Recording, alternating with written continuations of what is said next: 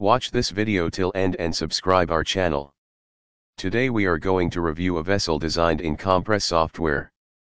This vessel contains shell, hemispherical dish ends design, manhole, other connections including inlet, outlet, vapor, pressure relief valve etc. and saddles. Now we will see the design data specified for each part of vessel. Design data includes material, design pressure, and temperature mainly.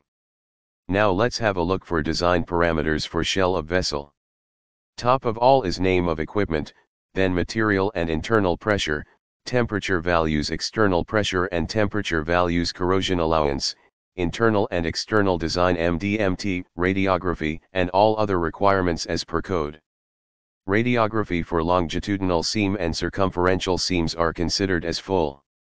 Now going next, considering internal diameter for pressure vessel, design thickness for specified diameter is calculated as 12.38 mm.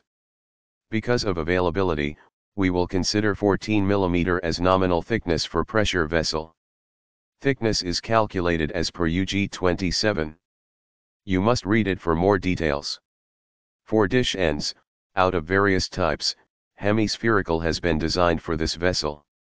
Design parameters will be same as for shell. Internal and external pressure temperature conditions as well as radiography for seams.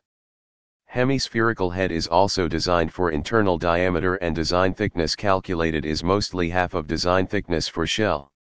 For manhole, weld neck raise face flange is designed as access opening. Material for nozzle is considered as pipe.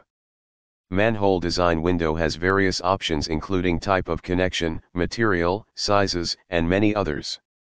Nozzle connections are basically comprised of pipe, flange, studs with nuts and gaskets if blind flange is included.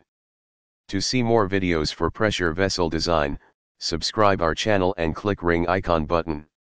You can also send us your inquiries at asme.pvdesigner@gmail.com or tell us in comments.